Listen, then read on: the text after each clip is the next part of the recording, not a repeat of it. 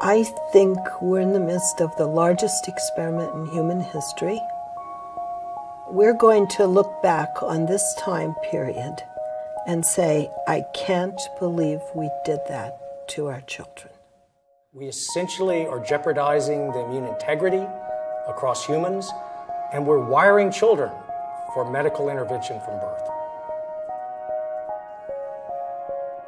We're making a feature-length documentary looking at today's medicalised approach to childbirth, but seeing it in a whole new way, through the lens of a microscope.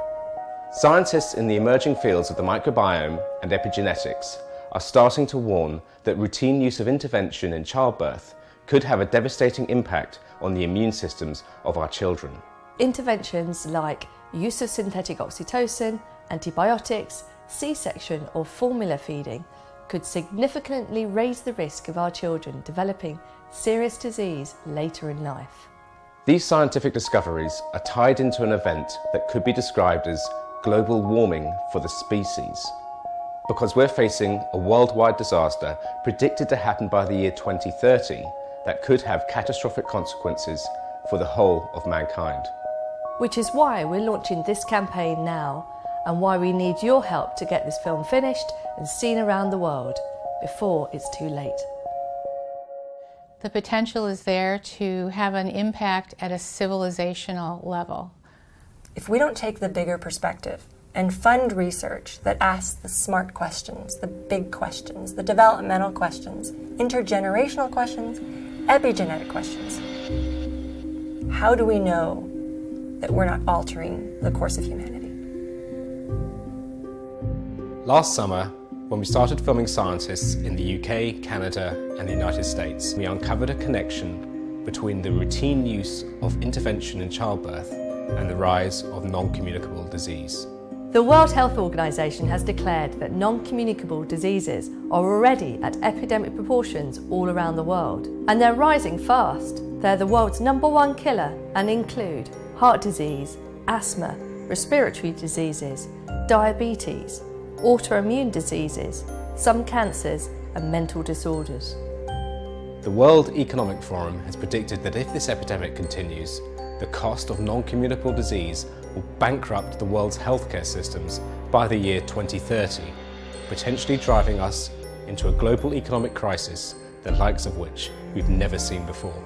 We're at a choice point, and we know that we can't afford the burden of chronic diseases on the path that we're presently on. So it's not really sustainable. It's something that we need to do something about today, not tomorrow. To explain why birth is connected to the rise of non-communicable disease, first we need to go into the science of the microbiome. In the late 1990s, scientists discovered that we are actually more bacteria than human. There's 10 times more bacteria or microbes than human cells. Collectively, these bacteria are known as our microbiome, and they are a key player in our immune system. So what we have here is an image of one of the types of immune cells in our body called a macrophage. We study the mechanisms of exactly how other cells in the body are told, hey, we have an infection, come help us out. But what has the microbiome got to do with birth? Scientists have discovered that the baby's microbiome isn't properly seeded until the actual moment of birth. It starts with vaginal delivery, whenever that's possible, because that's when the newborn receives the first microbial delivery, and that comes from the mother. There are other opportunities during skin-to-skin contact with the mother as well. But then the second step that's exceedingly important is the opportunity for prolonged breastfeeding.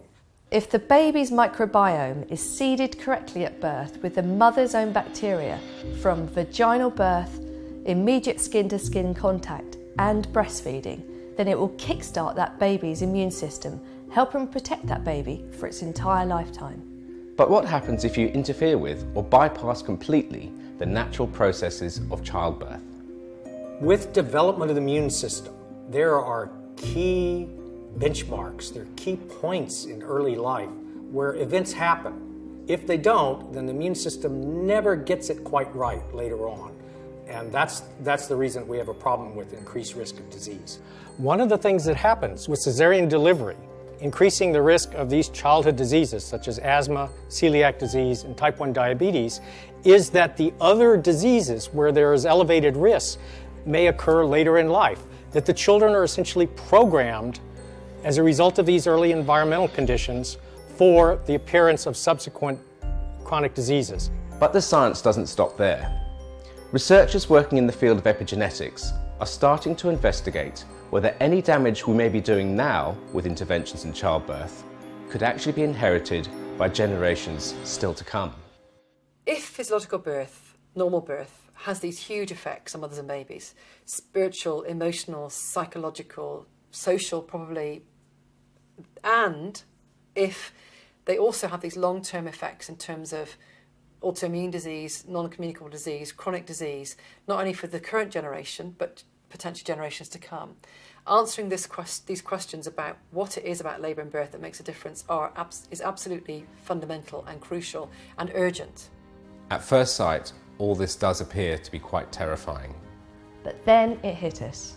This science was not all about doom and gloom, because if you turn it around and look at it from a different perspective, what it's actually doing is revealing a potential solution.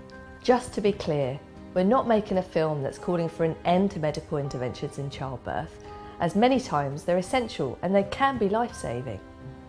But with intervention rates rising all around the world, isn't it time to look again at their routine use? This science could be the catalyst for world leaders to make childbirth a top priority. It could be the catalyst to fund more research into the long-term effects of intervention. The sooner we can identify what epigenetic changes are occurring and if there are truly risks for negative health outcomes down the line, we can make a significant impact on health for all mankind. So far we've travelled about 20,000 miles, but we're only halfway there. We need to visit the Human Microbiome Project in New York, and we need to interview the top people at the leading obstetric organisations, the United Nations, World Health Organization and the World Economic Forum. And we need to get the film finished and seen around the world. We used an Indiegogo campaign just like this one for our last film to help expose human rights abuses in childbirth. Over 1,000 people in 50 countries signed up to hold premiere screenings of Freedom from Birth, with a combined audience of over 100,000 seeing the film in one day. The screenings created headlines in the global media, and they inspired debate that is starting to bring about change in maternity healthcare worldwide. But this film needs to be even bigger. We want to have thousands of premiere screenings all over the world, held by strong-minded, strong-willed individuals just like you. We want to have screenings in every country, in every community. And we want to have screenings at the United Nations, the White House, Downing Street, and in every seat of government worldwide. If we can do this, we can grab the attention of the world's media. We can grab the attention of global healthcare systems. And we can grab the attention of our prime ministers and our presidents. Childbirth has become a multi-billion-dollar business, which means that we have become consumers of this business. And as consumers, we have rights and we have a voice. And with thousands of screenings happening right around the world, we will have a powerful collective voice that will help bring about change. If you want to be part of this, if you want to help us, then please consider contributing to this Indiegogo campaign. And if you want to hold a premiere screening, then you can secure one now by selecting a premiere perk on the Indiegogo campaign website. We believe that this is a moment in history. But the choice of what happens next belongs to all of us.